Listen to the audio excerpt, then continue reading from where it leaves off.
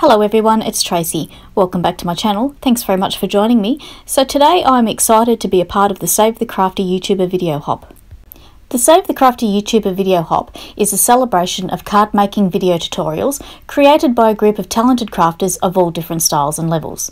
We are coming together to give our viewers a chance to discover other amazing card makers and help reach monetization goals. All you have to do is watch, like the video, consider subscribing and click the link in the video description box below to hop to the next video. Let yourself be inspired. Don't forget to comment because there are tons of prizes to give away. I myself am donating a $25 scrapbook.com voucher. The more videos you comment on, the better your chances are. Comments are due by June the 5th and prizes will be drawn on June the 10th and announced on Justine's blog and her YouTube channel, which I shall link below. We have some great sponsors sponsoring this video hop and they are pictured here. So let's get started on the card that I will be doing for the video hop. I decided to keep things fairly simple and make a birthday card using a Turnabout stamp. This is what the card looks like finished, and I was very happy with the way this came out, very bright and colourful. From Concord and 9th I'm using this flower Turnabout stamp set, and this is one of my favourite Turnabout sets. I do like the background it creates and it has some lovely sentiments in the set as well. To create the rectangles I'll be cutting on my card today, I'm using from My Favourite Things the A2 Stitched Rectangle Stack Set number 2 Dynamics. There will be links in the description box below for these products. Now I've gone ahead here and I've set this stamp up in my MISTI, and the colours I'm using to stamp this stamp out are from the Distress Oxide ink range, Wilted Violet, Picked Raspberry, Carved Pumpkin and Mustard Seed. Concord and 9th do have on their website comprehensive instructions on how to set these Turnabout stamps up in your stamp positioning tool. I'm using a MISTI, but you could use whatever stamping tool that you have. They also have on their website Turnabout jigs and alignment aids for all the Turnabout stamps, and this assists in setting them up in your stamp positioning tools and also for the ease of using them. So you can see here I'm moving on to my third colour, Carved Pumpkin. I'm stamping them out. Don't forget to rotate. Ask me how I know. And just getting the last colour on. And I noticed when I was doing this, I wasn't really sure if I was loving this colour combination. It's a little bit too bright for me, and these are colours I would not normally put together. But I persevered, and I took it out of the MISTI, and I decided to stamp the leaves by hand. The colour I'm using for the leaves is Mowed Lawn from the Distress Oxide ink range. And once I start putting the green on here, I'm much happier with how this is all coming together.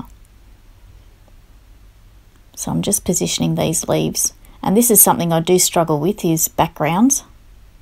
So I always like that the Turnabout stamps create that instant background. So I'm taking my time here, making sure that I'm getting these leaves in the right position and they look balanced. So I move on here and I'm using the smaller double leaf from that set, and I'm stamping that around, trying to keep it balanced. And the green really does give these colours that little punch that it needs, because I was not really happy with the way it looked originally, but the green's just what it needs. Also in this stamp set there are some layering pieces that go on the flowers, and I was considering using them, but then I decide not to. And I move on. Using the stitched rectangle set from MFT, I use the largest one from the set, which measures 4 by 5 1/4, and that will layer nicely onto an A2 size card. So I'm just taping that down after I decide where I'm going to cut it.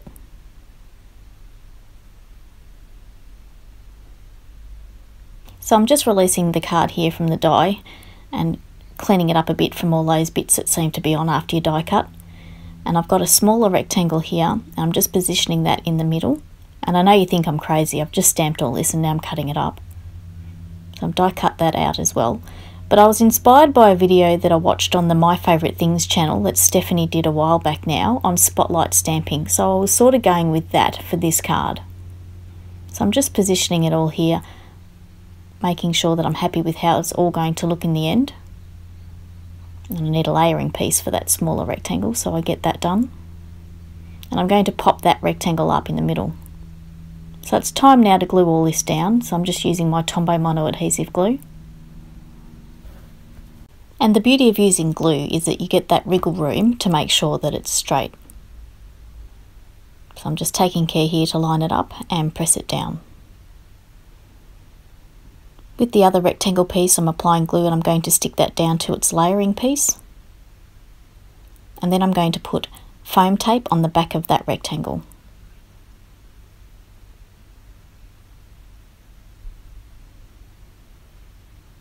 And the release tape on the back of black foam tape is very tricky to remove. So I'm just lining that rectangle up, positioned how I'd like it, making sure that it's straight and in line before I press it down. And I'm liking the dimension that the black foam tape gives. From Kaisercraft, from the DIY cuts range, I'm using the birthday wishes sentiment. I've cut the shadow from black and the sentiment from white. I've cut it 3 times and I'm going to stack them on top of each other and glue them together for some added dimension. So it's time now to stick all this together, and I'm going to glue the sentiment to the shadow using Tombow mono adhesive glue. I could have actually die cut these sentiments from stickered adhesive backed onto the back of the white cardstock, but I didn't think of it at the time, and so I just ended up using glue. But that is a good way to stack die cuts on top of each other. So I'm just applying some glue here to the back of the sentiment, and I'm going to stick that down in place. I thought about popping it up on foam tape, but I thought there's probably enough dimension on this already. And I'll stick it down in place onto that rectangle. And I'm super happy with how this is looking. So I decided to decorate with some rhinestones in various sizes in the centre of all those flowers. And it's such a bright, cheerful card to give to somebody on their birthday. And I just love how this turned out. So that's this card finished for today. I hope you've enjoyed watching and that this card gives you some inspiration. Don't forget to like and comment so that you can be in the running for the prizes on offer for the hop. And the next person on the video hop is linked below in the description box, and it is the first link. Thanks very much to Justine for organising this fantastic event. I've had so much fun today. And if you'd like to subscribe to my YouTube channel, I would really love that too. Thanks for watching, have a great day, and bye for now.